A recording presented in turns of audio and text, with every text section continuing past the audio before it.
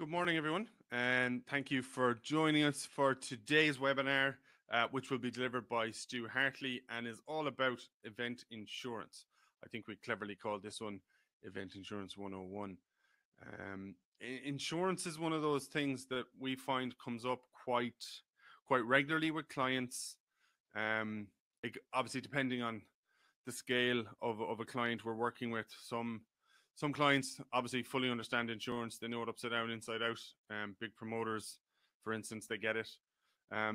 We can often find with other clients that, especially when they're starting out, or if it's a first-time event, or if it's a first-time festival, we can find that they're not fully clued into, insurance, what types of insurance they need, what types of insurance they should look at.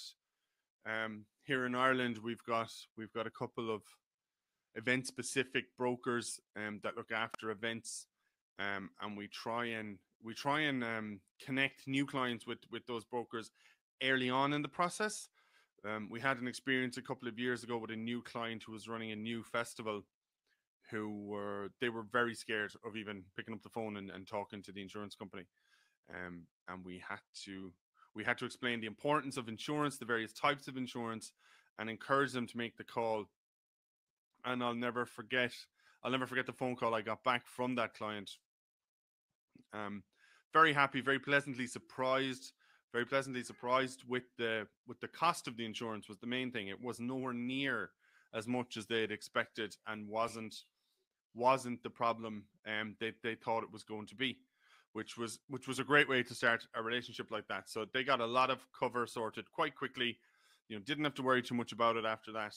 And I think that's one of the messages for me, definitely, when it comes to insurance, is you cannot afford to bury your head in the sand. Make the call, get advice, look at what types of cover you should have. I think Stu's going to look into various types of cover. There are certain things people don't think of sometimes. And then there are things that are critical and you don't want to be left without. We may or may not get into debates about coronavirus and COVID and whether it's covered and things like that. I know there's a lot in the news around the world about insurance companies covering it or not covering it. I was delivering training this week, and a section of it was on insurance, and we got deep into some of those issues, and they can become quite heated debate. So I'm looking forward to the session. I was going to say usual story. I need to stop saying that because I know some of you guys may not have been with us on these webinars before. So very quickly, use the chat function over on the right to just to ask questions, to talk amongst yourselves, to get involved. We will track any questions that come up there, and we'll try and get Stu to answer them or address them as best he can for you, whether that's in the middle of the session if it makes sense to do it, or whether it's at the end. We will do a Q&A at the end. We'll also do what we've been doing lately, which is turn on the raise your hand to speak feature, which will let you press a button.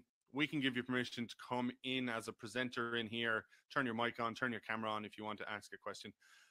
Like I always say, if you're very keen to ask your question and get an answer, that's probably the way to do it, because we do like the interaction on the webinars. So if someone's willing to talk or turn the camera on or whatever, that works for everyone. It breaks things up a bit, so it's quite nice. No pressure, but the option will be there.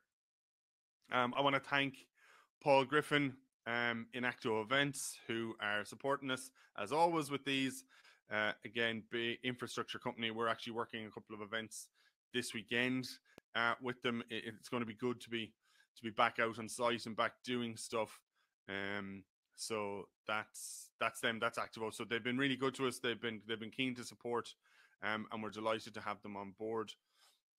Without further ado, I think that's pretty much all I need to say. So I'm going to get Stu to take over. Like I said, ask the questions, put them in the chat. We'll track them. We'll get answers for you if we can. And I'll be back to talk to you in a little while. Stu, if you're ready, you can press that big magic green button and take over there. And I'll...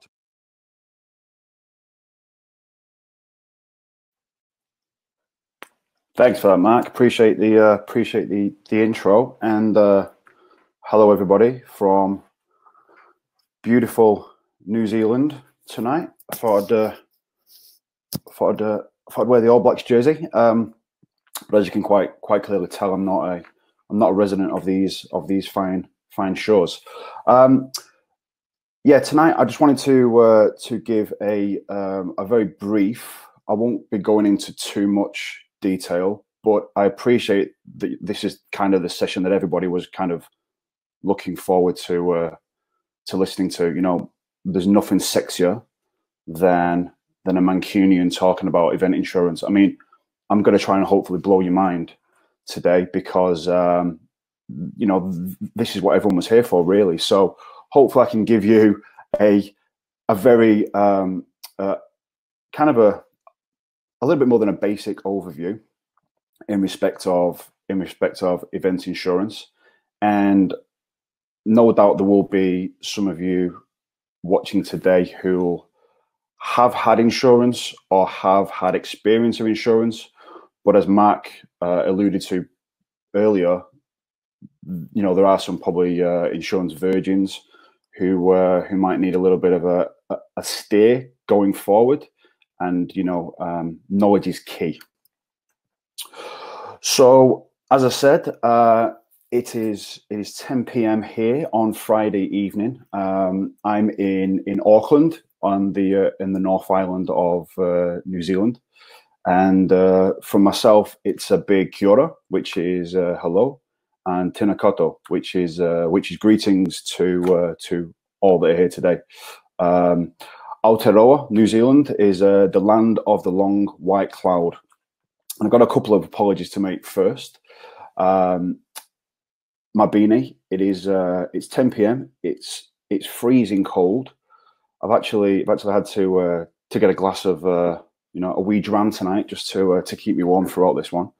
Yeah, we've got a bit of a storm going on outside as well. So hopefully the signal stays quite strong for the rest of the webinar. So what I want to kick off with today is just, you know, a very quick overview of who I am. Most of you probably wouldn't have come across myself, and I know that most of you are dialing in from you know, around the world. But my name is Stu Hartley. As I said, my dulcet tones aren't Kiwi. I'm originally from Manchester. I immigrated here in January 2011.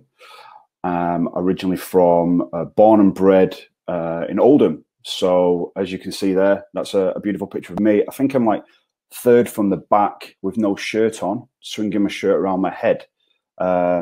No, that's the beautiful crowd at Oldham Athletic. I'm a diehard fan, and obviously being over here, it's been pretty difficult keeping track of sport back home, especially for Oldham, who are languishing in the lower regions of the football league.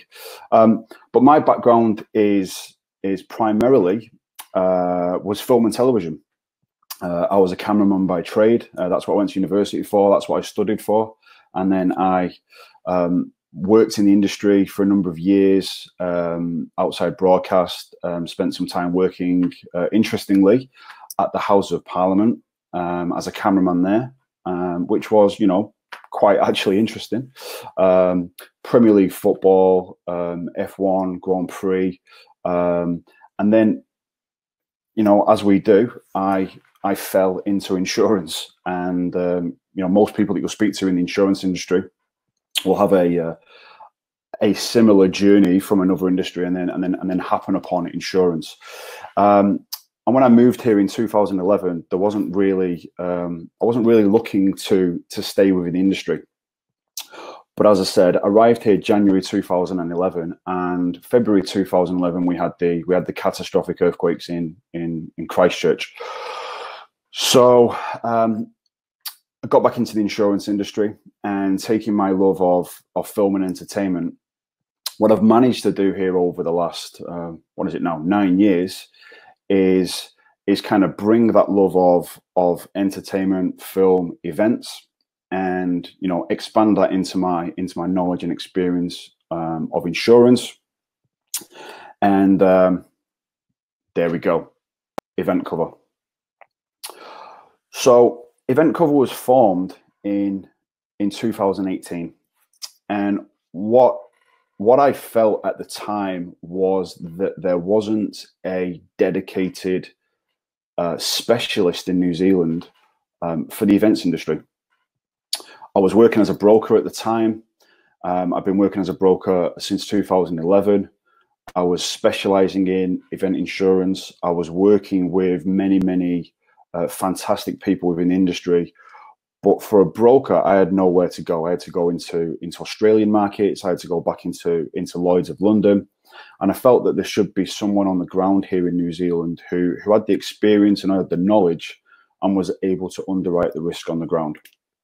So working with another company in the industry, we founded EventCover, which still to this day, over 2 years later, is still New Zealand's only specialist underwriting agency focusing purely on the events industry. 100% New Zealand owned and operated. And the fantastic benefit of working with ourselves is that we are Lloyd's cover holders. So we work 100% exclusively on behalf of Lloyd's of London, and we underwrite back into the markets over there.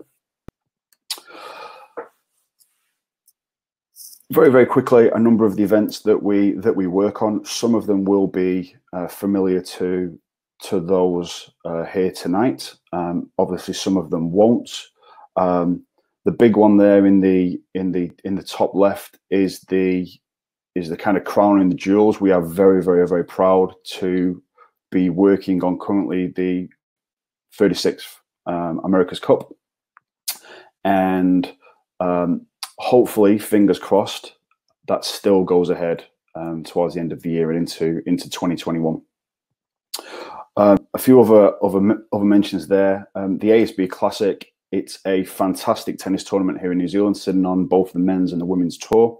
Voted year in, year out the best event on the tour, and that takes place in January. 660. I'm not too sure how many of you guys here tonight are aware of this band, but it's a record-breaking band in New Zealand, blowing ticket sales out of the water with their recent summer tour. And again, we were proud to be involved in that tour earlier in the year. And then there's a number of other music festivals, sporting events, New Zealand Open as well, which we've been involved in from a hole-in-one insurance event. Most of you here should know where that is. Those of you who don't, that is Lloyd's of London. And the figure there that I've pointed out tonight is what we are being told are the total losses that Lloyd's have faced in respect of COVID. And my understanding is that 1/3 of $4.3 billion is purely from event cancellation. So, we all know the types of events that have been cancelled. We'll probably get into further details, and I'm really keen to open the conversation later in respect of some of these events. Wimbledon, for example, has done the rounds in respect of what they were and weren't covered for. So that's a really good example to use right there. Mark, have you got something to add in respect of anything at the moment? Just while you're mentioning cancellations, someone sent me a message here privately just wondering, and I'd wonder it myself, from an insurance perspective, we all know from an optics and from an organization perspective, there's a massive difference between cancellation versus postponement. So from an insurance perspective, when you talk about cancellations, are we literally talking about, even if it's technically called postponed and they hope to have it next year or whatever, that there'll be a load of costs that probably have to be covered that the insurance will cover? Or in your world, is there in fact also a difference between cancellation and postponement, the way we would think of it? I'll get into it a little bit further in respect of what I'm gonna talk about tonight. But yeah, I mean, what we're finding is a lot of the events which have postponed to next year is just a cancellation, because that event was going to go ahead next year anyway. So from an insurance perspective, there is a fine line. A postponement may not carry the same loss that a cancellation would have done, because maybe there would just be some additional costs in respect to putting it on next year. But an insurance policy will cover cancellation, postponement, curtailment, relocation, rescheduling, for example. What we're finding over here in New Zealand, and again, most of what I'll talk about tonight will have that New Zealand steer, but most people will be able to see some examples from where they are. Most events in New Zealand weren't cancelled; they were going to go on next year. So sorry, they weren't postponed; they were cancelled because they were going to go ahead next year anyway. What they were trying to do is not have to pay for the insurance for next year. They were trying to get this year's cover carried over to next year. That's what we're finding in New Zealand. Every event's different. We all know that. Every event will have the ability to postpone or not. So it's very difficult kind of putting a carte blanche approach onto it. Every event will be different. We all accept that. That's a good point, though, that a lot of what people may be turning postponement or cancellation, if it's an annual event and it was going to happen next year anyway, and the next time you're going to host it will be next year, that is a cancellation of this year. It might be that you're saying postponement as in we're going to have the same acts next year. The lineup will be this year's lineup, but from your perspective, the reality is, well, next year it's going to happen anyway. So I mean, from an insurance essentially cancelled. From an insurance perspective, we would like to charge the premium for next year as well. Of course, and we don't have the ability because you're trying to get that. Well, some are trying to get that free because they've paid for it this year. So it's been a lot of head scratching. I'm sure it's interesting conversations.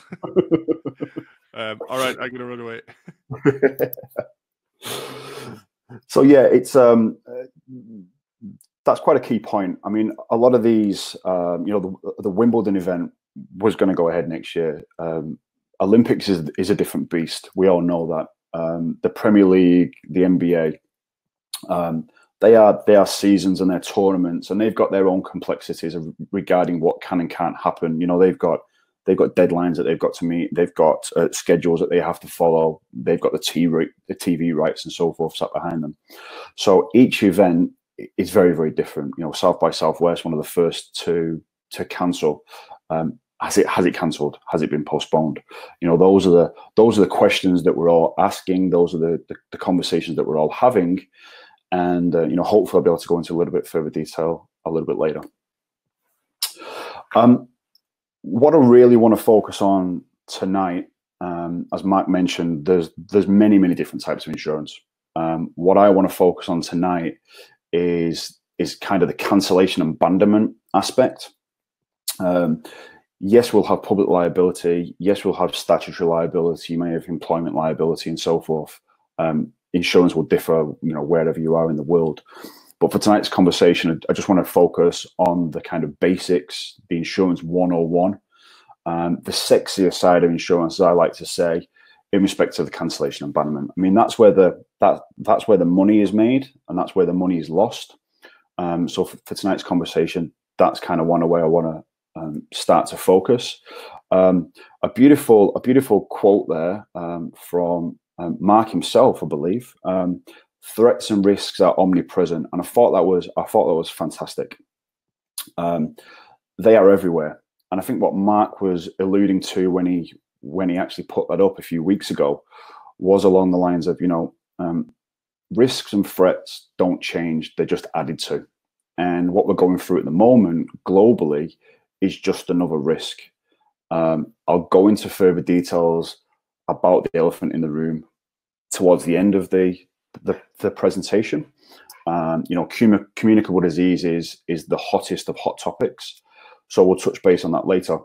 But it just shows that risk is there. We all know that. We're all in the industry, and what I'm going to focus on tonight is just what a few of those risks are in respect of what could possibly cause the cancellation, abandonment, postponement, etc.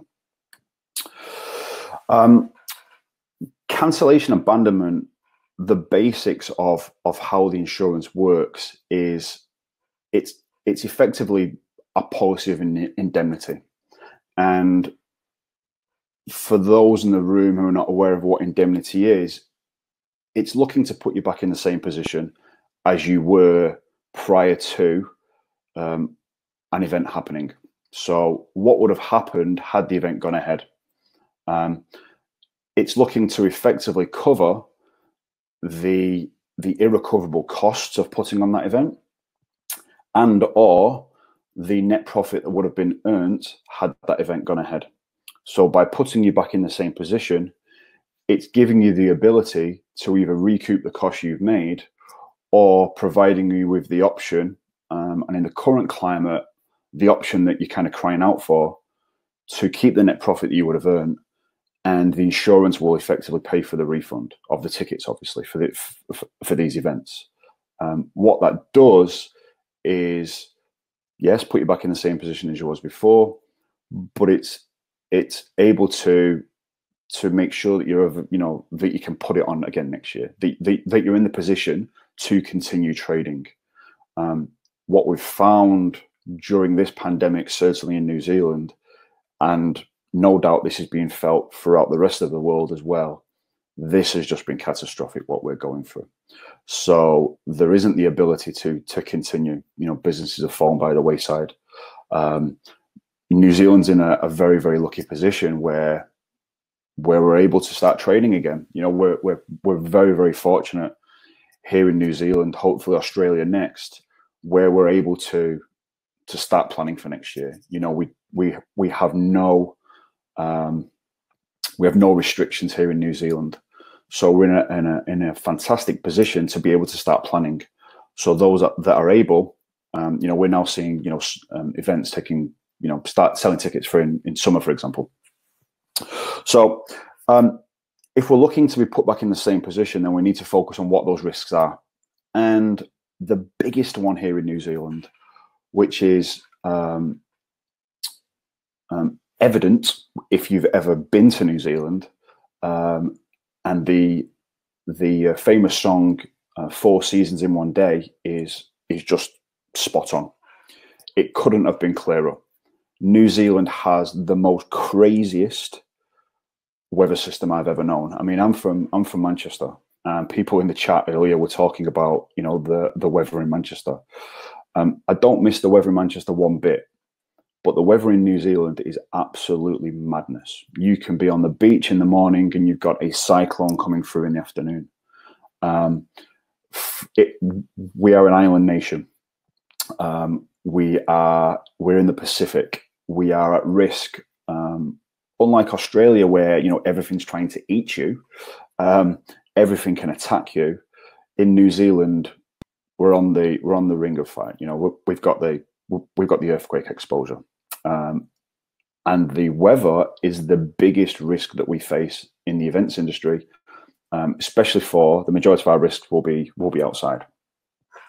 So adverse weather from an insurance perspective is triggered if the adverse weather makes it impossible prior to the event to set up the event, makes it impossible on the day of the event to continue, because it could either be dangerous for spectators, participants, or it causes a problem for the infrastructure, for the staging, for example. Or if the weather is too dangerous and the local government or the council, for example, you know, pulls the pin, that is when the adverse weather trigger on the policy would be triggered. So it's either too dangerous to continue, or we have a situation where it's just impossible. And what the insurance policy will look to do is put you back in the same position. So if the event had to be cancelled, if it had to be curtailed, if it had to be, a great example that I can use here is we had a local polo event, a very well-established international polo event. It takes place annually here in Auckland, also in Christchurch, and there's also one of the events takes place in Singapore. The event was due to take place in February, so that's the summer months here in New Zealand, And what happened was we had an tropical cyclone come down from Fiji and dump an absolute ton of rain on Auckland. For a polo event, that meant that the pitch or the stadium where they were holding the event was waterlogged. Therefore, it was then impossible to continue, and it was dangerous. It was dangerous from the perspective of the horses and the riders, but it was also dangerous for the spectators and the participants and people who were coming to the event. What the insurance was able to do, the last thing that these guys wanted to do was cancel. So what the insurance was able to do, and this is what a lot of people don't necessarily realize, is the insurance is there as a tool to make sure your event can go on. So the insurance kicked in because we'd hit the adverse weather trigger. And rather than having the event cancelled, the insurance paid, so we paid out for that event to be moved. The event stayed on the same day. I think we had 4 days notice to move it to a new venue.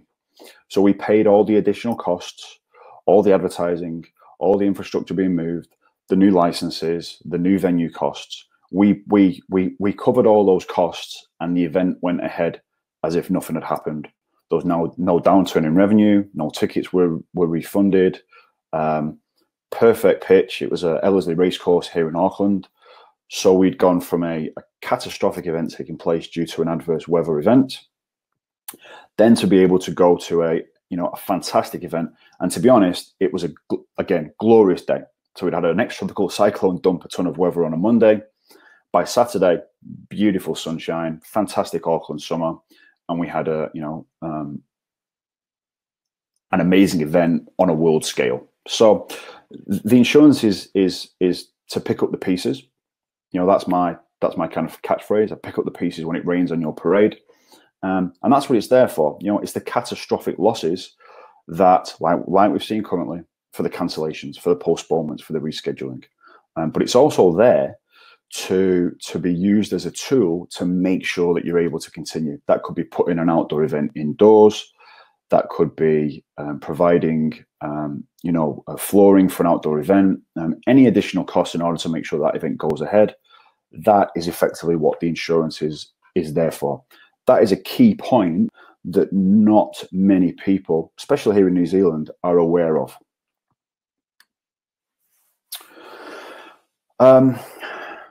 This is quite an interesting peril that you all could appreciate wasn't really relevant for us here in New Zealand. March 2019, as you're probably all aware, we had our first and only terrorist attack on these shores. And whilst we as a nation were probably a little bit naive to the risks that the rest of the world were going through in respect of terrorism, it just wasn't on these shores.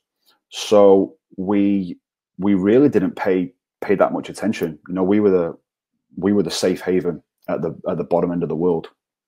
And from an insurance perspective, I was giving it away as a complimentary level of cover. It was a freebie. It was a throw-in. It was often, and this is really scary to kind of look back on, it was often an aspect of the cover that people, even though it was given away for free, complimentary, that a lot of event professionals actually, asked, well, how much does it cost if I remove that? Is there any savings to take the terrorism out? Looking back, that's horrifying. The world is a totally different place now in respect of terrorism for us here in New Zealand.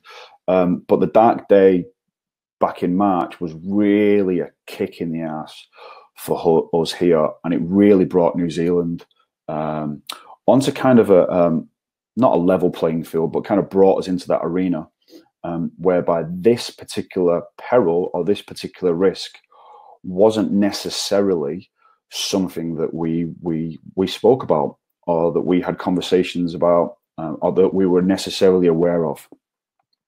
Yes, we have had some very, very large events here in New Zealand, and no doubt that they did have elements of risk in respect of terrorism. We had the Rugby World Cup back in 2011. We've had the cricket part of the some part of the Cricket World Cup take place here as well.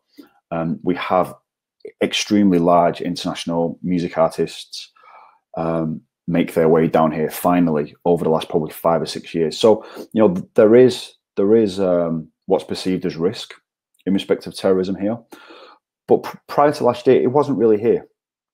But what is the risk for terrorism? How does insurance come into play? And what do we insure for? Like adverse weather, if there is an event which causes a cancellation, postponement, relocation of an event due to terrorism, then the insurance kicks in. What we do here in New Zealand, and again, this is a type of cover which is readily available around the world, is we have either a global terrorist cover or we have the local threat. And what we refer to it as is time and distance terrorism insurance. And what that means is the insurance will cover you if there is either an act of terrorism at the location itself or the venue, or if there is an act of terrorism which causes the very, very key point there on the screen, the necessary cancellation of that event within a radius of, let's just say, 50k, 80 kilometers away, and within a certain time period of, let's say, 30 or 50 days. So if there's an attack on the venue, or if there's an attack within a certain time and distance from that venue, then the policy will kick in. The insurance will pay out if there is a necessary cancellation.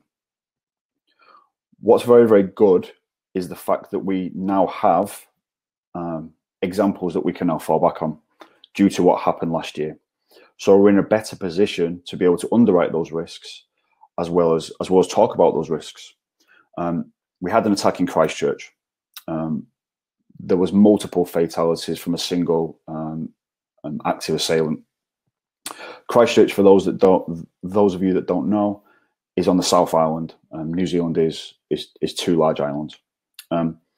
There was, off the back of that Christchurch attack, which was a Friday afternoon, there was events due to take place the Friday night. I believe Bryan Adams was playing in Christchurch. That was cancelled, obviously. I believe it was in the cordon, so that was a no-brainer. That could not have gone ahead. The Canterbury Crusaders, who are the rugby team, they were playing down in Dunedin, right at the bottom of the South Island, and that was cancelled due to the fact that it was morally deemed to be, it shouldn't have gone ahead, and everyone kind of agreed with that. Up in Auckland, here in the North Island, as well as Hamilton and many other cities in New Zealand, across that weekend and probably for maybe 7 to 10 days afterwards, there was a significant number of events which were cancelled. And again, the examples we can use now is they were effectively not insured. It wasn't that we as insurers decided that the claim wasn't correct, or we tried to get out of paying those claims. The key point was it necessary to cancel those events? We had a number of events that we insured ourselves at EventCover, which were up in Auckland, and the decisions were made that they just didn't feel that it was right to continue. They felt that they didn't want armed police patrolling some of those events. They felt that they couldn't go ahead because some of the police from Auckland had to be sent down to the South Island. So they felt that they couldn't continue with those events. But the questions we were asking when we were going through the forensic analysis and the forensic examination of those claims and those claims that came through to us was it deemed necessary to cancel? Now, the terrorism cover provides cover if there is threat, and as we all know, threat can either be a threat and nothing comes of it, or it can be a threat and then there is an attack afterwards. Whether there is an event or not, as soon as there is a threat, then the insurance effectively kicks in as long as that threat is, you know, quantified by the police or the government. You got something to jump in there, Mark?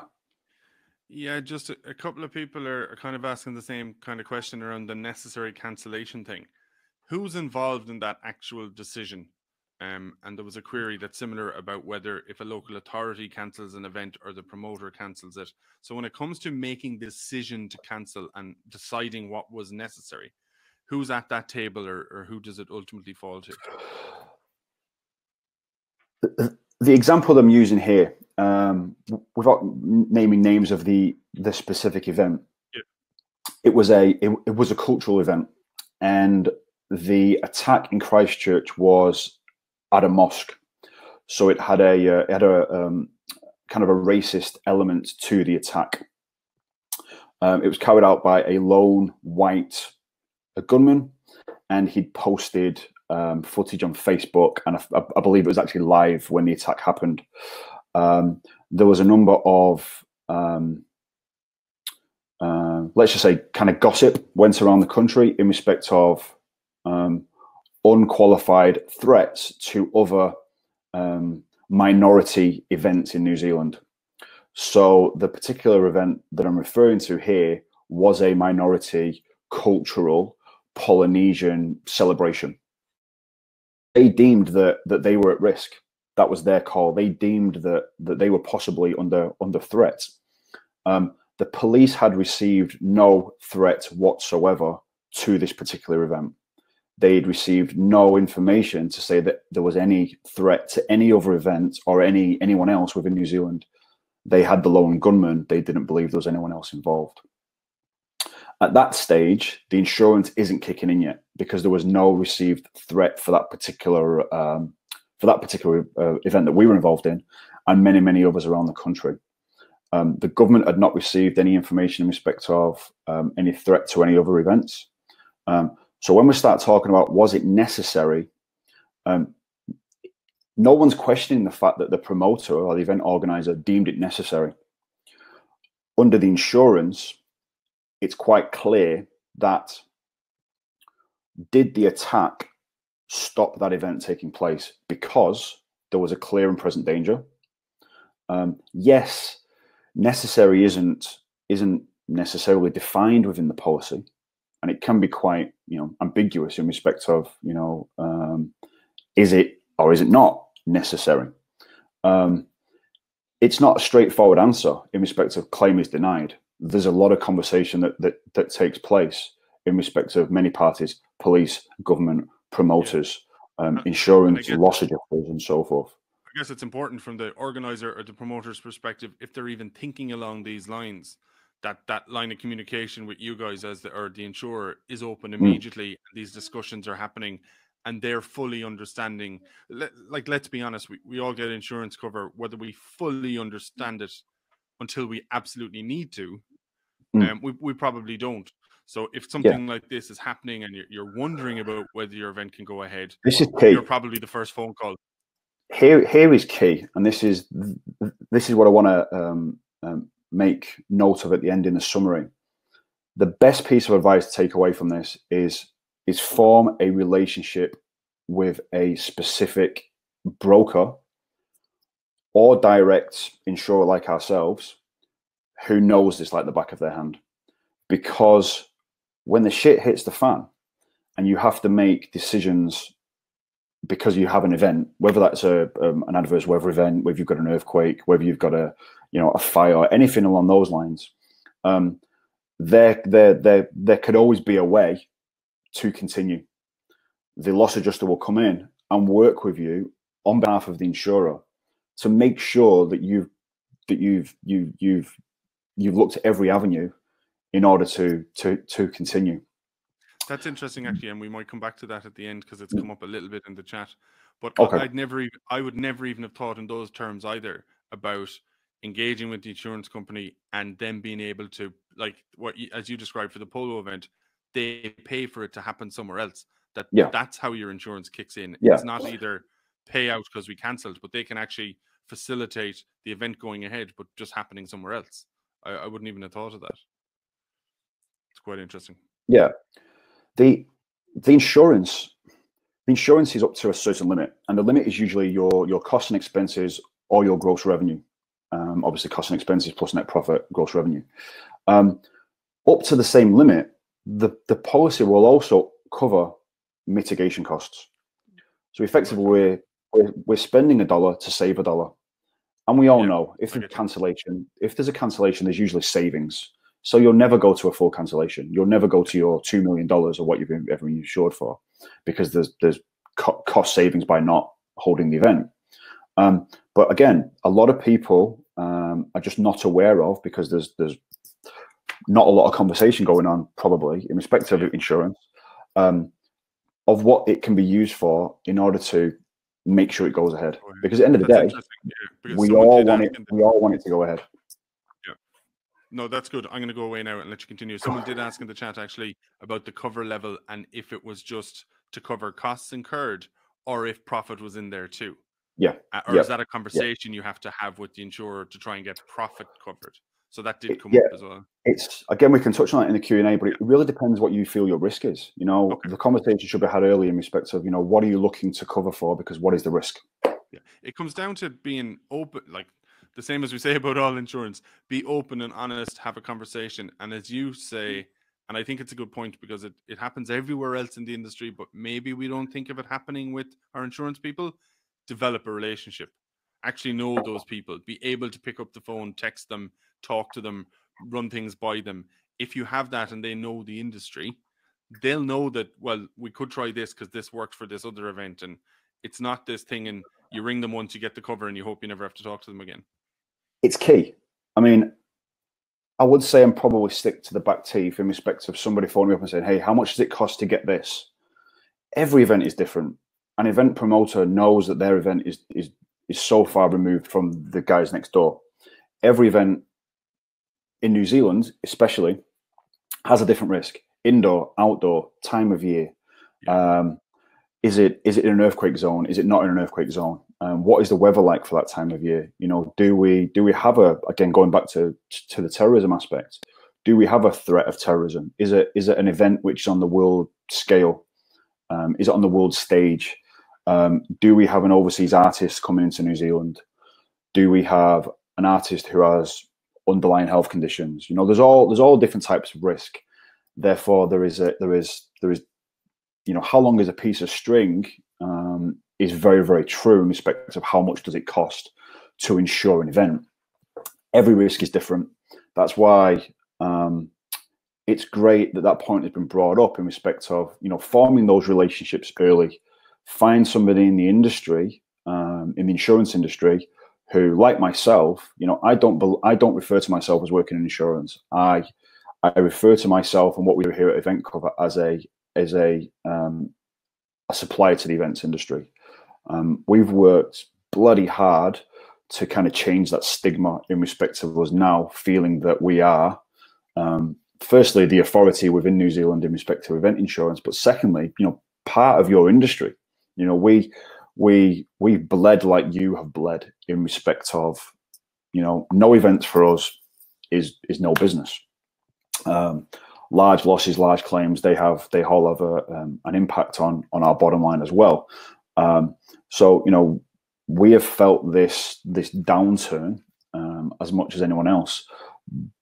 But there's where the relationships are. You know, we've been able to call upon our peers within the industry, you know, to make sure that they're okay. You know, to see what's happened, see what's gone on, see what we can do, see if we can possibly provide some advice, and that is key in respect of forming that relationship with a broker. In the UK, for the majority of you guys that are probably in the UK, you're very, very, very fortunate that, you know, that's the hub, that's where it happens. Here in New Zealand, the whole reason why we set up EventCover was because there just wasn't that specialism. Yes, we've got, you know, the guys over in Australia. Yes, we do work very, very closely with London, but there was nobody here on the ground in NZ who was really looking to penetrate the industry, to really understand what the risks are. And that's key. It's having that conversation with somebody who actually understands just how goddamn sexy this industry is, understands what the risks are, and works with you transparently, clearly from day one in respect of providing you with the cover that you probably never even knew you could get or could have.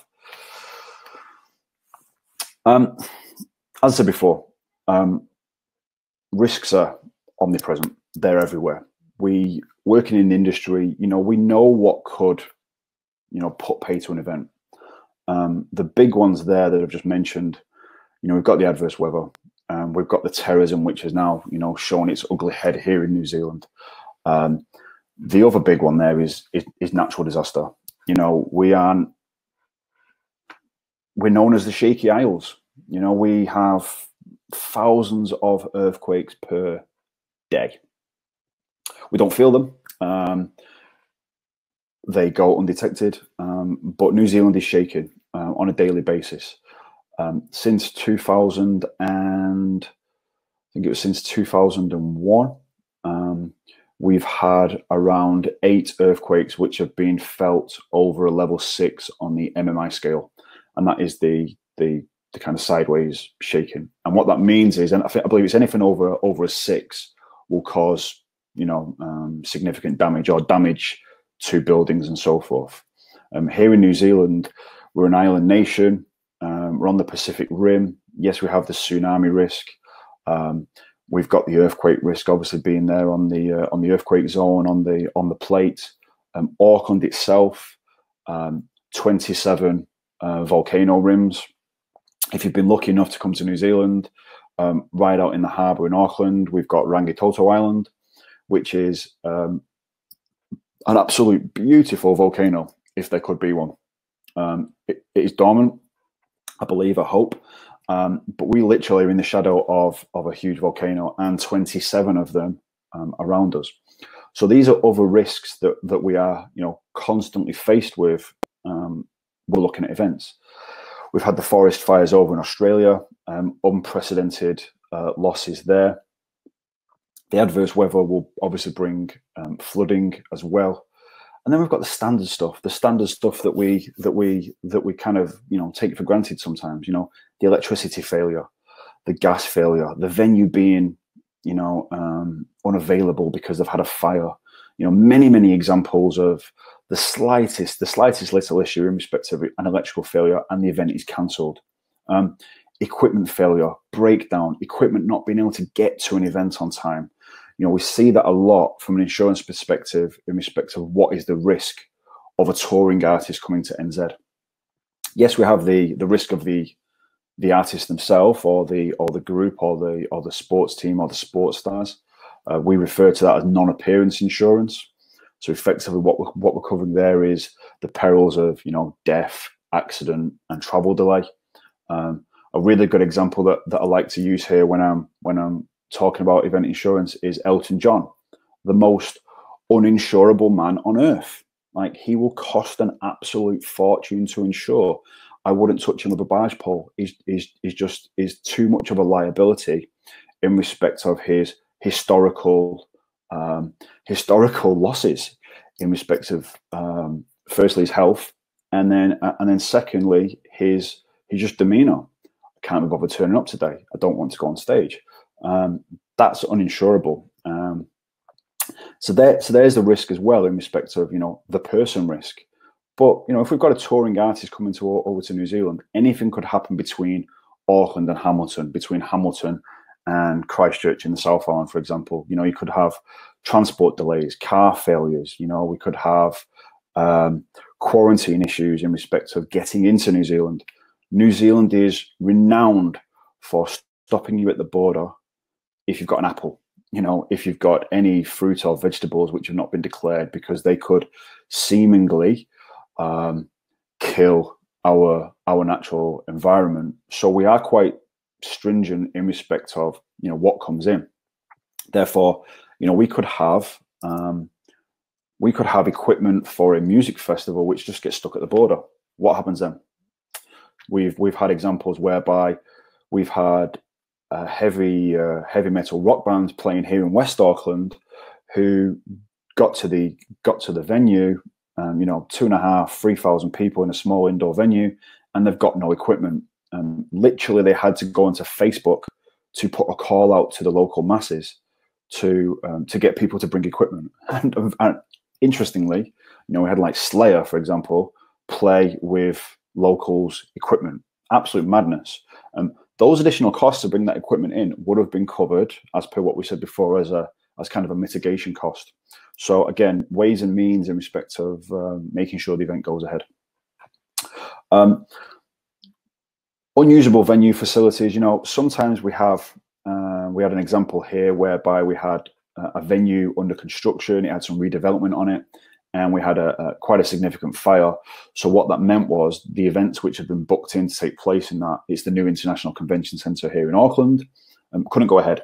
So they've had to be moved an entire year and a half, because we had a facility which was in the course of construction, which again had to had some issues. We had a fire there, so those had to be moved. So there's many different risks in respect of running events. You're all aware of those. It's just making sure that you are those are top of mind in respect of when you're having these conversations regarding event insurance. What isn't insured? I've gone through a couple of examples there. What is? What's excluded? We've got radiation, standard exclusion under any event cancellation policy. Pollution, seepage, contamination. War is quite an important one. It's a usual exclusion under any event insurance policy, but it can be written back in. So you effectively pay extra money and you can write that back in again. Same with civil commotion, unrest, riot, martial law. You can actually purchase that insurance back in, standard exclusion, pay a little bit extra, and then writing it back in again, you're effectively putting that insurance back into the policy. So if the event is cancelled, postponed, if you have to curtail it, if there's a rescheduling matter in respect of some form of civil commotion, the insurance policy will pay out, or again cover those mitigation costs in respect of possibly moving it somewhere elsewhere. Financial failure is a key one. There's a condition precedent to the insurance, and quite a key condition that this event will go on. All contracts are signed.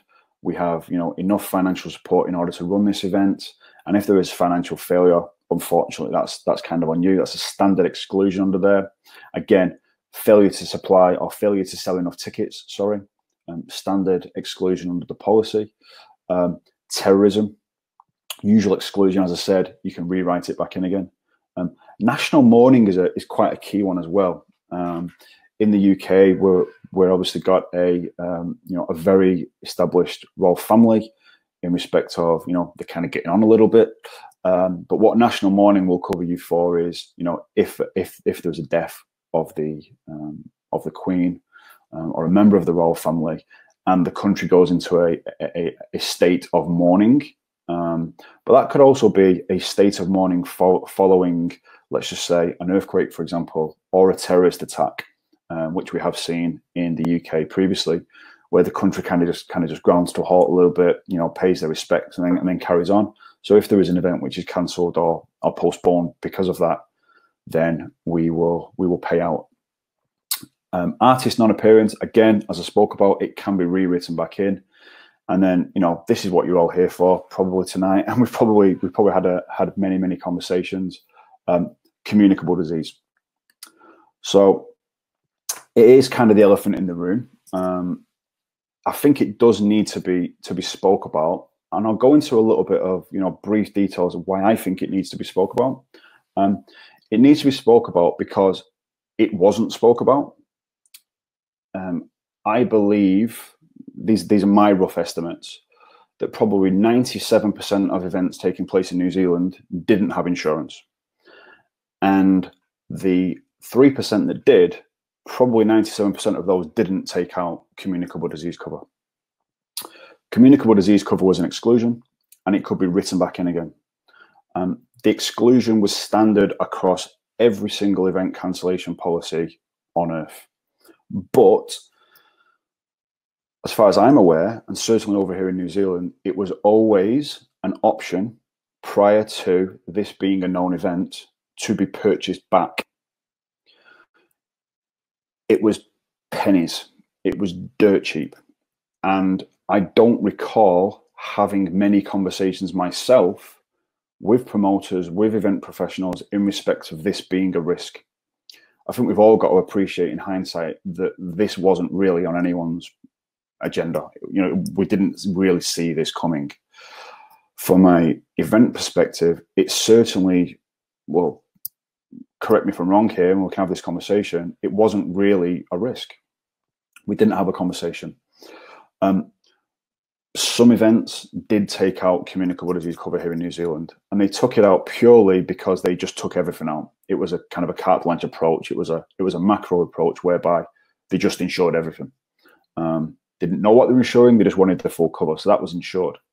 I've got one example here in New Zealand who specifically asked for communicable disease cover, and it was the best $1,000 they've ever spent, because that $1,000 extra they paid has just covered the $2 million loss that they suffered here in New Zealand. Now, they took it out because communicable disease, as you can see there in the definition, is classified as, or a definition of, any disease capable of being transmitted from an infected person or species to a susceptible host, directly or indirectly. Now, the example I'm using here is this particular international congress took it out specifically for mad cow disease. They were in the veterinary space, and they believed that if there was a global issue regarding a mad cow disease type of pandemic, then all the vets who were due to fly to New Zealand wouldn't be able to attend. And that was the key and the only reason why they paid the extra. And that has just triggered when the event was cancelled due to COVID-19. I know of 2 events here in New Zealand, one through ourselves and one through a rival insurer of ours over in Australia, 2 events in New Zealand who had cover for the pandemic that we're going through now. It just wasn't discussed. And as I said, a very, very, very small percentage, unbeknown, probably purchased it. And an even smaller percentage of people purchased it for a very specific reason. If they did purchase it prior to it being classified as a known event, then they would have been insured. But unfortunately, once it's classified as a known event, it's then no longer unforeseeable. It's known. So therefore, you can't insure it. Insurance is there for the unforeseen. The analogy that I'm using now is that the house is already on fire, and you're phoning up the insurance company to get, house insurance. The boat has sailed. The horse has run. Communicable disease for the foreseeable future will not be available. Lloyd's, as I said earlier, and this is just Lloyd's itself, has suffered a loss close to about 1.5 billion. That number will be way, way, way above that. But those are the numbers which were released, maybe a week or so ago. The losses are still being felt. A lot of syndicates in London don't necessarily know where those losses are going to end up. We've seen the likes of Wimbledon. No doubt we'll have a quick chat about that. We've seen the Olympics go. We've seen over huge losses in the event space, and the losses from a monetary perspective are significant. We've seen syndicates in Lloyd's, underwriters in Lloyd's who have pulled up stumps and gone home. They've closed down their contingency event teams. They've all been made redundant. The losses they've suffered are, they can't come back from that. So we've seen syndicates that we work with personally pull away and pull back, close for the day. So this is it's a wake-up call. This is the conversation we're having in New Zealand. It is a slap across the face in respect of what is the risk of running an event. And I think if anything good will come of this for those events, which will hopefully continue, it will just make people more aware. It will certainly make people more aware of insurance. It will certainly make people more aware of how to transfer that risk over to insurance. But it'll also make people aware of what risk is in general. It's ensuring the unpredictable and building those relationships and having those conversations at the start are key. They really are. it's ever changing. If you're going to take anything away from today, it's build those relationships. Have conversations early. Unfortunately, what we're going to see because of those significant losses is the rates are going to go through the roof. Capacity is going to be diminished. It's going to be harder to get insurance going forward. That's not to say impossible. It will be impossible for the foreseeable future to get cover for communicable disease or COVID or pandemic. But that will change. We kind of saw it after 9/11 in respect of terrorism. That will come back again. I think we just have to kind of wait and see where that ends up in respect of losses.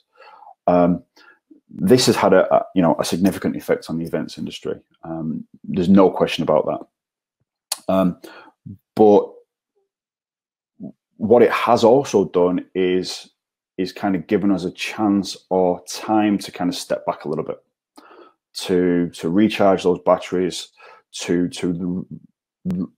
rethink, regroup, have conversations like this. This series and these presentations have been nothing short of,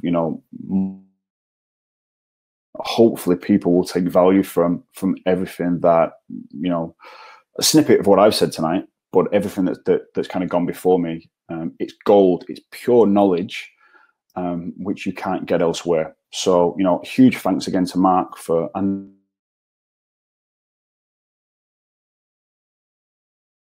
to kind of step back, to regroup, to have a look at our industry, and in all honesty, make it better. What I'm just going to leave you with, just very, very briefly, I don't know whether Mark wants to step in and press play on this video, or I can do it myself, but there's a fantastic video produced here in New Zealand. What it does is it shows how beautiful this country is. But again, it just touches upon what I've just said there, just time to kind of settle. We're all going to come back for this. We will come back stronger. There is light at the end of the tunnel. What we say here in New Zealand is kia kaha, which is stay strong. I'll just hopefully put this little video on, and then we'll touch base afterwards. Stop. Listen. Papa Tuanuku, the Earth Mother, is breathing. Stop. Tamaki Makoto. Listen. Papa Tuanuku, the Earth Mother, is breathing.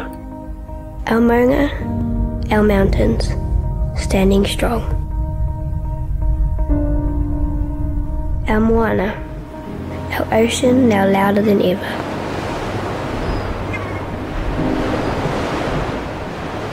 Our tui and our kiriru now need not fight with the daily hum of our busy lifestyles.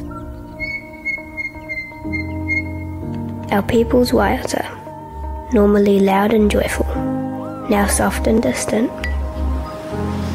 waiting for the right time to rise again. Our land renewing, replenishing, ready for your return. And our kai, our food, preparing to nourish. Enjoy time with your whānau, your families, your loved ones, and soon we'll unite again. Noho tawhiti tū kotahi. Sit at a distance, stand as one. We, our land, our waters, our people, we aren't going anywhere. Dream, plan.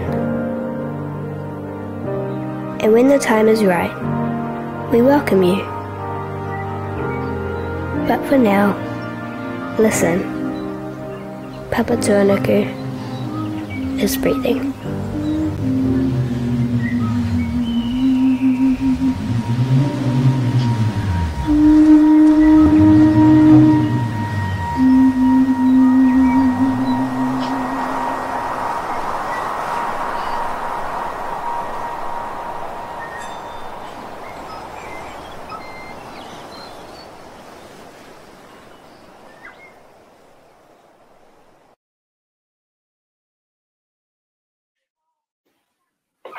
Well, that was quite nice. That was a good way to finish up, I think. Stu, thank you for that. I think, just looking at the chat and stuff, I think, you know, you've maybe prompted people to think about how they approach insurance a little different, maybe. There was a question. I don't think we can answer it because I think your answer will be there are too many variables, but Chris was hoping you might be able to give some different types of cover needed and examples of cost for like indoor versus outdoor, 100 people versus 50,000 people. I think there's probably too many variables, and as you said, it changes. But anything you can do on that one? Yeah. It does. It depends what type of event.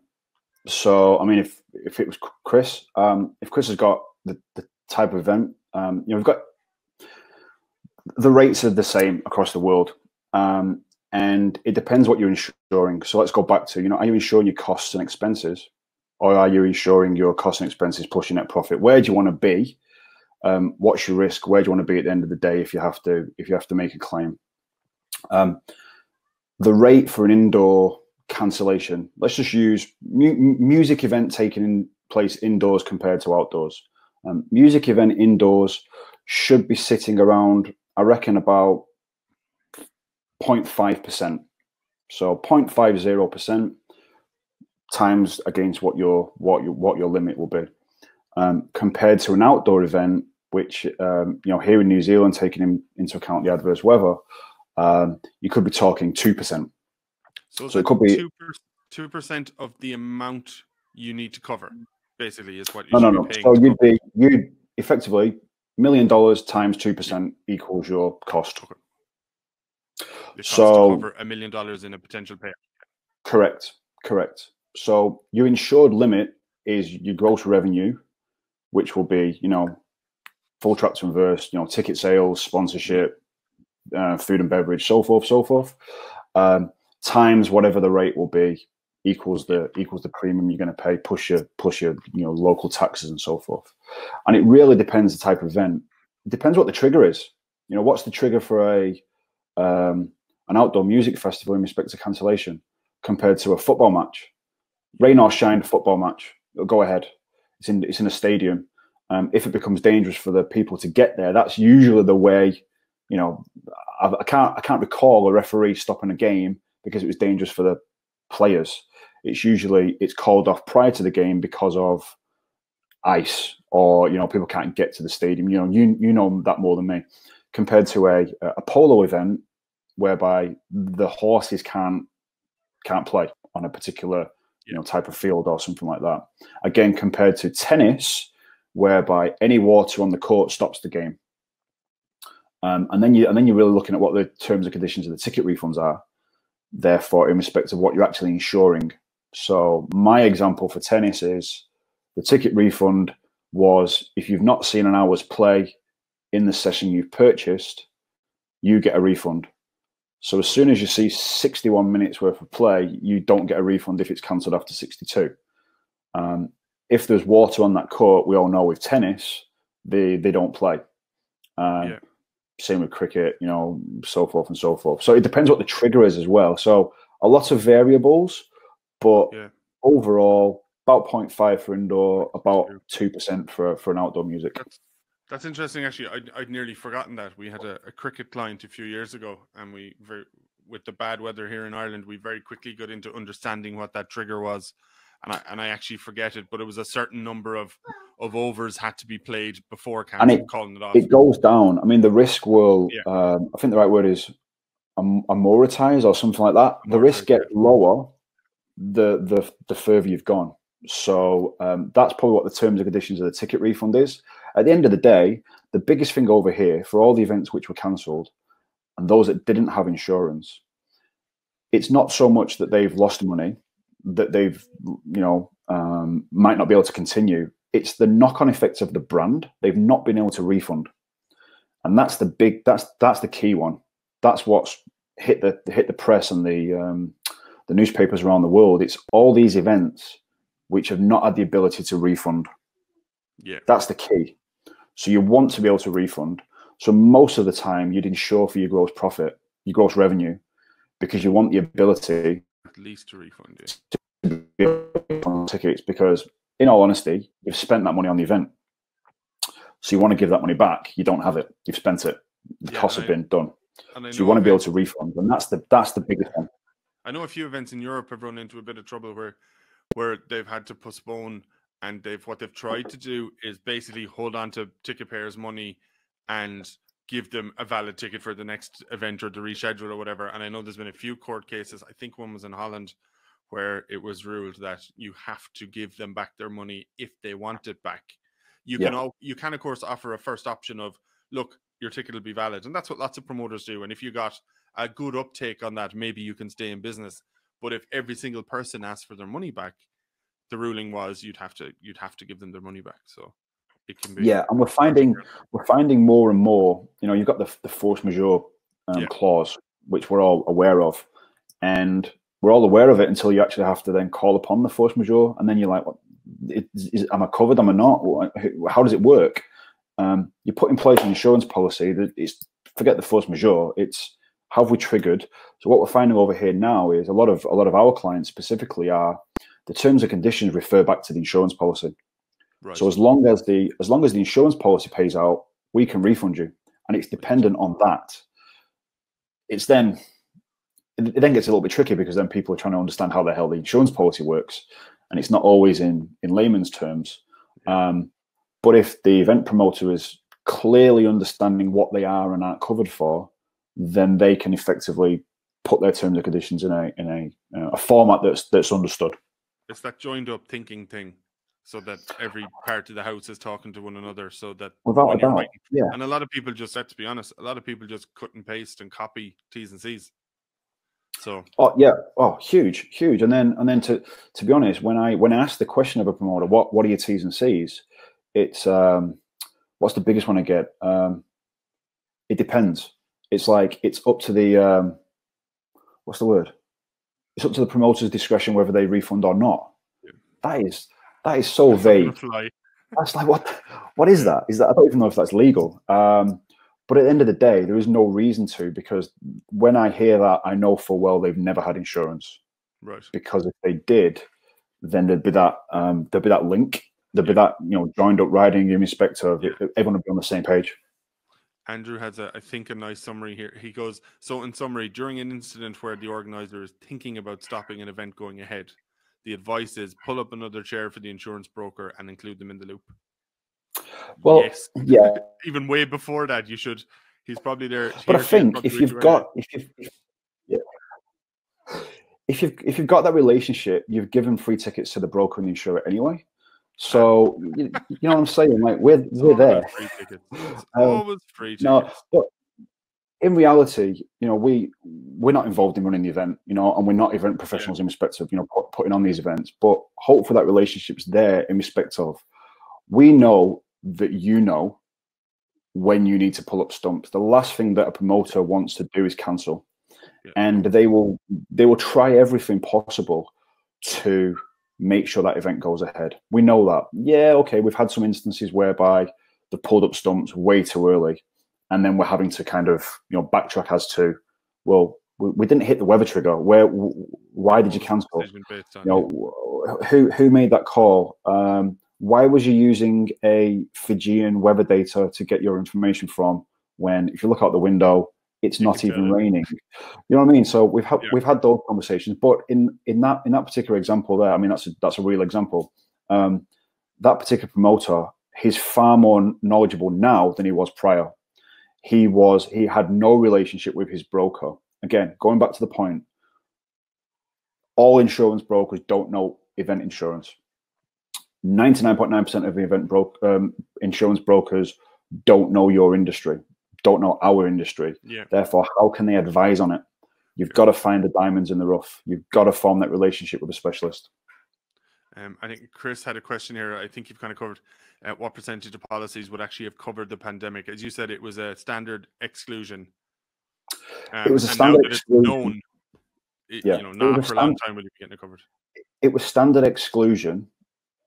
But it was always available to write back in again. And those that did were covered. Yeah. Wimbledon, great example. Yeah. Wimbledon is the example that is going around the world. Just you between me you might know more about the here, detail. the 60-odd people that are here, don't believe the numbers. I've never, no, I'd imagine that, I've never actually heard any more about that story as regards, do we actually know what prompted them to take out that cover? I've never heard that bit of the story. I know it existed and the numbers that are real or not real, but do we know why? Do you know, have you heard in industry why that they, again, was it a case it was in their, I heard they asked for it specifically, which again may or may not be true. That's what I read. So I'm wondering what would have prompted them to do it. I wouldn't have been surprised if they would have specifically asked for it. Yeah. Purely due to the fact that they probably asked for everything as well. Right. War, terrorism, give me everything I can have, please. Yeah. What is covered, what isn't? How much does it cost? As I said, for pennies, you could have insured communicable disease on every single policy. It was not. It was 0.05%, something like that. It was nothing. Make or break anything, probably. So the numbers that are in the press in respect of how much they paid and how much they were paid out isn't correct, because it wouldn't have cost them that much anyway. But they are probably on an even playing field in respect of the larger events in the world probably did take it out. Right. It's because they've got probably an in-house risk specialist who knows insurance more than most. Plus also, they've got a specialist insurance broker. Yeah, that's going to help. Peter has a question here that I don't fully understand, but maybe you do. He says, does ACC in New Zealand have a positive effect on getting insurance for events? Do you know what ACC is? Yeah. So ACC, just to explain to everybody else, is the Accident Compensation Fund. So unlike in the UK, everywhere else, we don't have a litigious society. Okay. You trip, slip, fall on your ass, you're not going straight to your broker and trying to sue somebody. What happens is any injury in New Zealand is covered by this fund. It's a pool. It was set up by the government back when. What that means is that we aren't insuring ourselves for injury under public liability, so there's no risk. Okay. So public liability is only for third-party damage, and I believe anything that falls out of ACC, so stress-related injuries, which would never really happen. So ACC makes it easier to get insurance in New Zealand because there isn't the risk of injury like you would have in the UK or Australia or the US, for example. So quite a key point. Public liability here in New Zealand or general liability is just property damage. Yeah. Okay. Oh, that's interesting. Yeah. Good man, Peter. I know that. Yeah. I know that particular Peter. Good man. So. Sorry, Raymond says, so I presume that a rapid response in some cases would be required to confirm the decision to cancel. So having a broker on hand or at the end of a Zoom or telephone call, is that an arrangement that you should be confirming during the planning of the policy? Or as you say, if you develop a decent relationship with your broker, should I have the confidence that if I'm getting nervy and I'm starting to shit myself, that I can ring them, Zoom them, whatever? That's the type of level of relationship you're talking about, isn't it? That you're very quick on the phone. I lock out the 1st to the 19th of January every single year. That is booked out because that is the dates of the ASB Classic here in New Zealand. And for the past 9 years, the tennis event. For the past 9 years, I've effectively been on call for that event because I am literally on the end of a phone. When I was their broker and now I'm their insurer, I'm on the end of a phone call. And I literally have been midnight, the event director, Stu, if I cancel now, are we insured? Right. No, you are not. Hold off. Wait. So that's the level of engagement you're talking about. Correct, because the call there is very important. If they call off, they've got to refund everybody in that stadium and not refund. Not be able to claim because it's not covered. So I'm literally on the end of a phone call, not making that decision for them. I'm talking them through how the policy reacts. They make the call. If they have to make the call, they make the call. Yeah. We will do everything possible to make sure that we can either cover that loss or cover the mitigation cost. Yeah. Okay. John is wondering, this is a tough one. Any advice for suppliers working with organizers, planning for events in the future where we know there might be second waves and organisers won't be insured for cancellation due to COVID? So can they still, is that true? Is there any distinction there? They'd be insuring, can you insure for cancellation, and that cancellation could be caused by COVID, or the government saying, right, we're locking down again? For instance, if the government locks down, does my cancellation insurance kick in because I now can't have it? No. Anything COVID related? It depends when you purchase insurance. Okay. Correct. Anything directly or indirectly related to COVID, if you purchased it prior to, it was like whenever the World Health Organization classified it as a pandemic, that's when Lloyd's or most insurers around the world said it was known. Prior to that, if you purchased it, it will cover you for this. You can't purchase it now. So anything that happens now that you purchased afterwards is not covered. You've just got a blanket exclusion. It's a good point there. Suppliers could actually insure themselves for the cancellation of the event, because a supplier can't make the promoter take out the insurance. Yeah.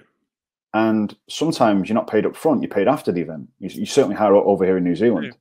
Yeah. If they can't pay you because they've not covered themselves, you're screwed. You're way down the line. So as a supplier, that's fast. Actually, that's very interesting. So as a supplier, could I take out cancellation insurance in case the event is cancelled, irrespective of why it's cancelled? So the promoter might cancel because of COVID, and he could be screwed because he couldn't get COVID cover. But can I just take out cancellation cover because he has to cancel, irrespective of why he makes that call, if you get me? Because as you said, I'm not involved in that decision. It'd be the same policy that he takes out that you would take out. Okay. What would be the different? If he's taking out insurance, you're covered because his costs and expenses and his net profit is insured. Therefore, your revenue as the supplier should be covered. is covered. But if he's not, you should be having that conversation as a supplier with whoever you're supplying to, because your revenue is important to you. Your revenue can be insured, irrespective of whether he's insured. You can insure yourself. So you, Mark, can take out cover for your company doing what you do to cover your revenue for that event, and it'd be the same trigger points as he would as the promoter. Would we run into the same issue theoretically then, in that if COVID is the reason it's cancelled, he's not covered, I'm not covered? Yeah, that's not covered. So if it's anything to do with a cancellation due to COVID, as of now, no one's going to be able to get cover for it. Whether that's me covering my ass, supplying all the barriers to him, or him covering his entire festival, if COVID causes it, no one's paying out, basically. And the difficulty is, Lloyd's itself put in place basically like 7 or 8 exclusions in respect of COVID. Yeah. So there was no gap in the exclusion. They excluded everything possibly that you could think of, which was indirectly linked to COVID. Now it's basically just says COVID or SARS, whatever it is known as. Anything. Actual. Yes, boom, done. Yeah. You've also got the communicable disease exclusion, which covers every other communicable disease. So they kind of double excluded it. Yeah. That, I believe, will be for a while, a long time. Yeah. Okay, cool. Chris is wondering, this is good actually, from a presentation of risk, do you find that promoters underplay the risks or don't understand the risks, in order to try and save on the premium? The way we all tell the insurance company our motorbikes are definitely locked and garaged overnight, just to save a few quid on a premium? Or is your job to really tease that out, get right into it, and fully understand it, even if they don't? The client has a material. They have to disclose a material fact. Yeah. So by not disclosing information, will have a knock-on effect if that claim's accepted or not. Right. If you've told us that your stage is covered on 3 sides and has a roof on and has a wind tolerance rating of blah blah blah, and it doesn't, and the event is cancelled due to the fact that it's hit 50k sustained winds and it blew over, we ain't paying. You've lied. But at the end of the day, the information we need is you complete a proposal form, you provide all the information. We need a copy of your, event management plan, health and safety. Yeah. We need information from the likes of yourself, Mark, in respect of, how it's being managed correctly and so forth. Copy of the budget. It's that transparency. Yeah.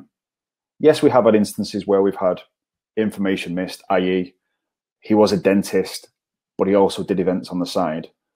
That's not an event organizer. He's a dentist. So the level of experience is quite key in respect of, managing events correctly. So yeah, transparency is key. Don't try and withhold information. It's probably going to bite you in the ass at the end of the day anyway. Yeah, it's got that potential, isn't it? Camilla makes a good point there. She goes, I used to tour with a sports entertainment brand doing outdoor shows. We would often have our broker on the road or at least a local assessor at the shows, which is good. I mean, I know it happened in Ireland with our litigious nature, started happening at big festivals a few years ago, that the insurance brokers and the assessors are on site. And that, they're now another porta cabin, and they're now another radio, and they're responding to things as well to gather that first-hand information that will help them, as opposed to maybe relying on, second, third, fourth-hand reports. They're on site themselves for the days of the festival to get that straight from the horse's mouth, I guess, as it were. It can be quite key. I mean, for weather data, for weather at the moment, I mean, we use the most robust weather data known to man. I mean, we're using artificial intelligence. Some amazing companies, one particular company in the UK that we work with, who provides data for 10 years in the future. And we will underwrite a risk based on that information. So our rates are determined from the weather data that we pull out of the system, because it is so advanced. It's ridiculous. Yeah. So again, when it comes to a claim, we'll fall back on that weather data as well. What was the rainfall? What was the sustained wind speed? What was the gust?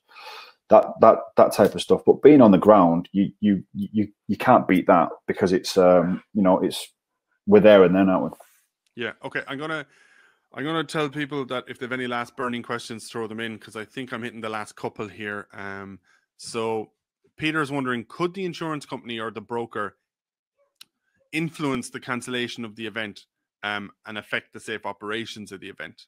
I mean, again, that you're talking about a relationship that's a little bit more genuine and true than that. I guess in theory you could have an insurance broker being a dick and trying to, either scaremonger but again, could you really?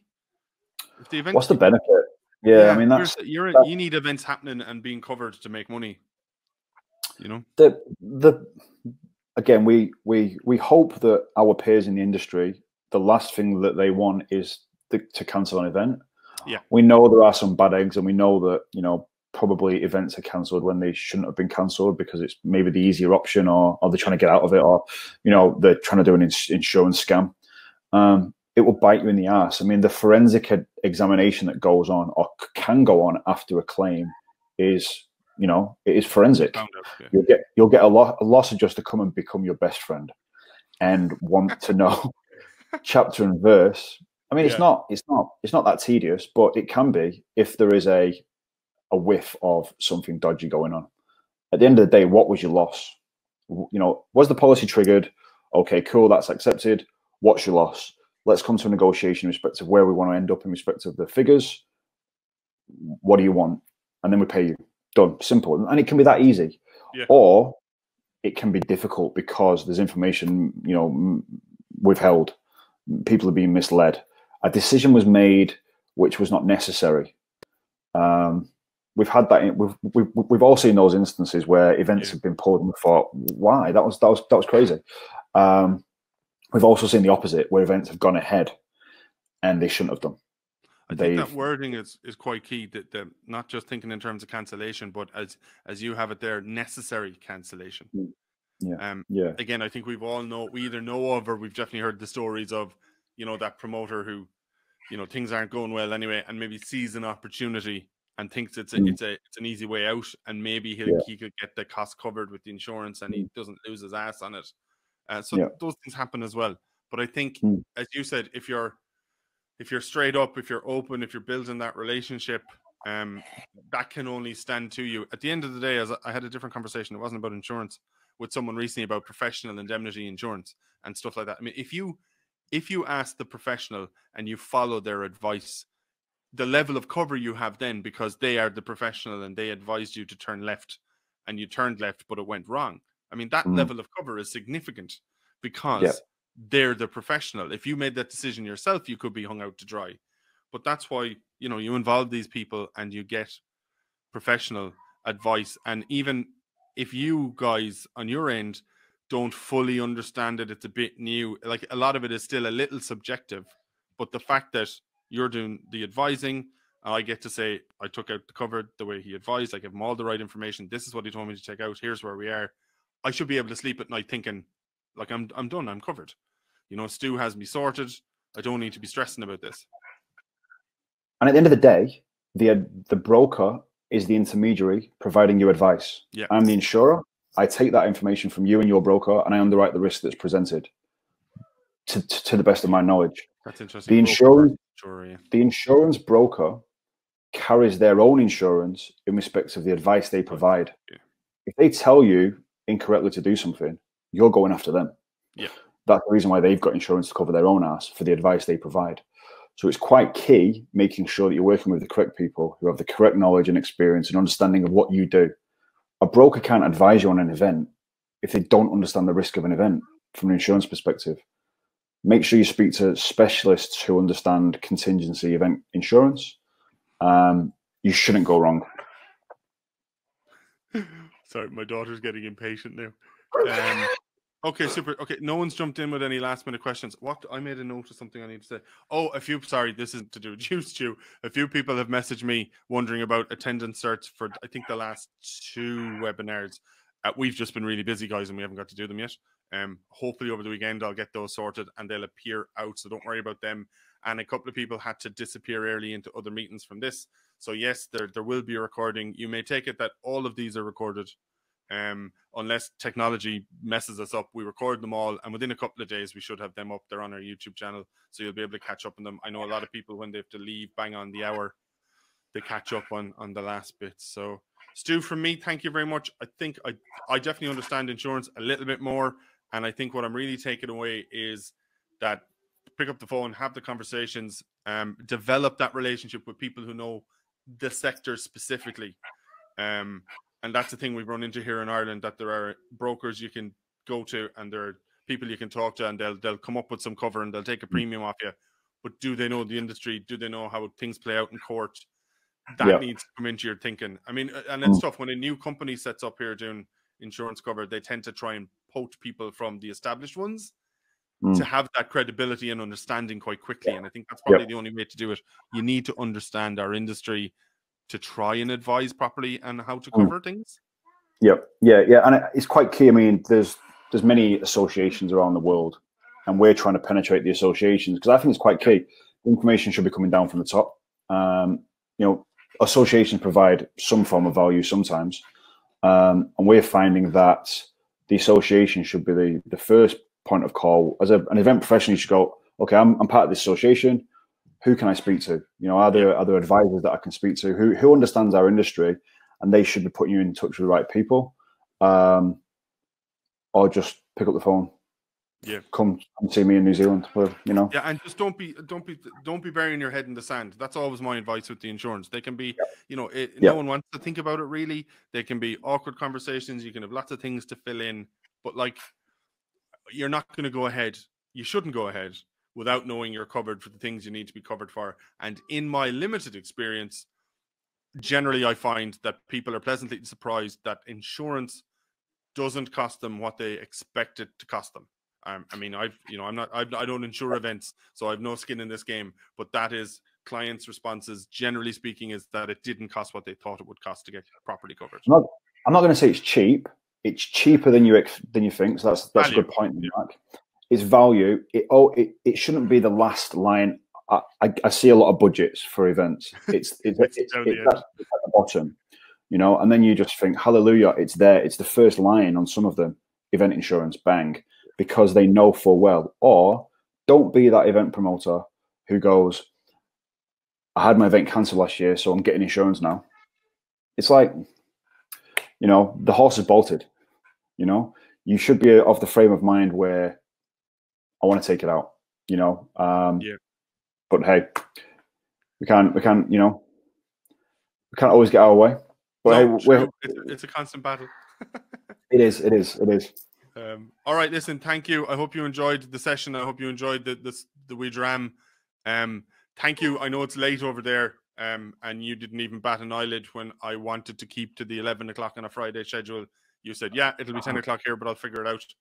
That's good. So I appreciate that. I think everyone else appreciates it. Thanks, guys, in the chat for getting involved and asking the questions. And everyone have a good weekend. Thanks, Stu. Cheers, man. Cheers, guys. Bye.